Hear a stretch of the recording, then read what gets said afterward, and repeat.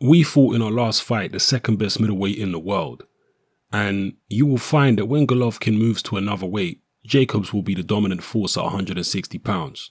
Jacobs is going to have the same hard time as we had in trying to get opponents. Not only is he a big guy, but he's very skilled. And when you get to that level, you find that not everybody is going to get knocked out. I was satisfied with the decision. I was satisfied with the way he fought. Fighters need to know that they can go 12 rounds, and I think Golovkin proved to himself that he could go 12 hard rounds and still come out on top. Those are the words of Abel Sanchez, the trainer of Triple G, Gennady Golovkin. Clearly, he was very impressed with Danny Jacobs against his fighter. Before the fight, he was openly saying he didn't expect Danny Jacobs to last 12 rounds.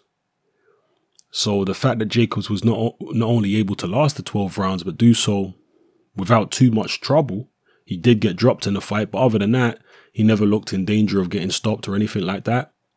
And he also gave Golovkin plenty of problems and plenty of things to think about. That has obviously impressed Abel Sanchez greatly.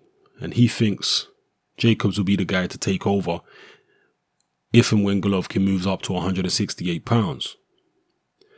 What do you guys think about that? Do you think Danny Jacobs could beat everybody else in the middleweight division? Could he beat Canelo? Could he beat Billy Joe Saunders?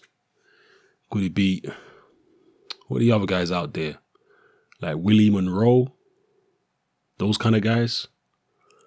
I mean, there's a possibility of Chris Eubank Jr. if he moves back down to middleweight.